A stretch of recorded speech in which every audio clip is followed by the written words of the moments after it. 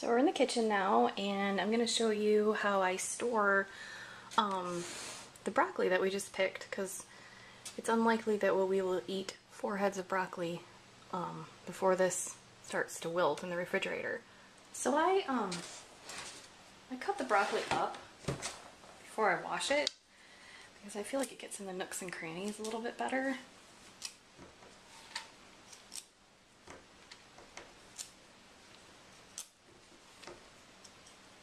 I'm just cutting the florets off. And this broccoli is way overdue to be picked, which might have a little bit of a bitter flavor, but I'm not going to waste it. And I'm just going to put it in my colander.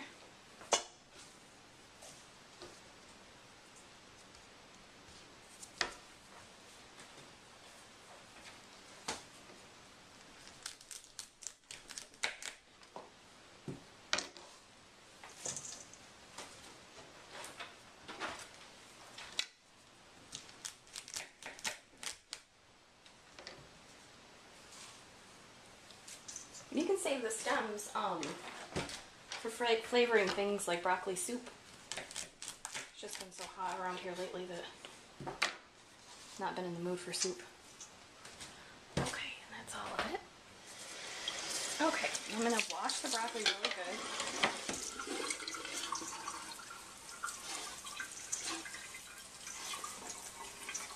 And sometimes what I like to do is get a great big bowl, soak it a bit, and then use the colander as a strainer.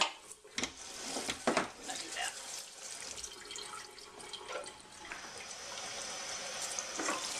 Filling up.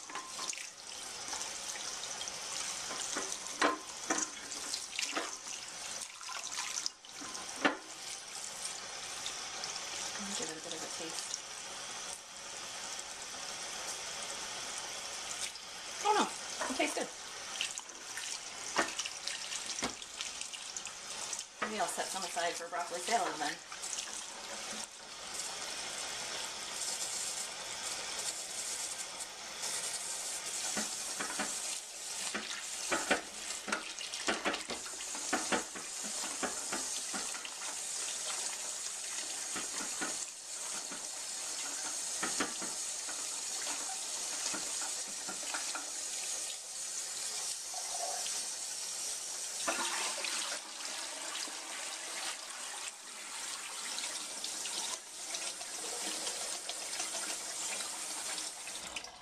We'll do that again. So we have everything we need to blanch our broccoli. We have the broccoli, which has been cleaned and strained. This is a pot of boiling water, and then in this bowl I have ice water with real ice in it, and I have this large strainer which has the netting kind of like miniature chicken wire. And when your pot is boiling, add some of the broccoli to it. I think it'll all fit. Whatever doesn't will steam, which is pretty much the same idea. And the cool broccoli is going to lower the temperature of your water a bit.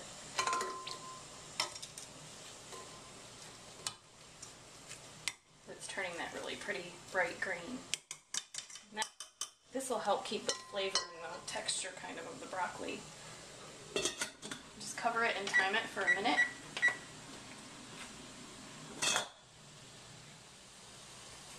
Okay, once your broccoli has boiled for 1 minute, you're going to take it out and put it in the ice water. That's going to stop the cooking process.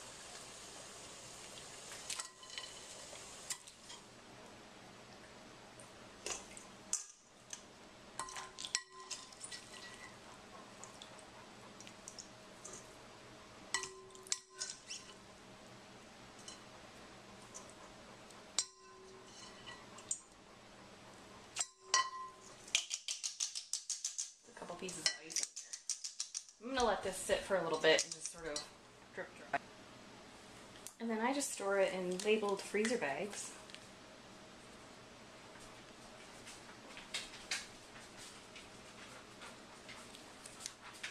And my favorite way to eat broccoli is sauteed with a little bit of olive oil, and I add some of our homemade jalapeno pepper jam, and it gives a little bit of sweet and spiciness to it.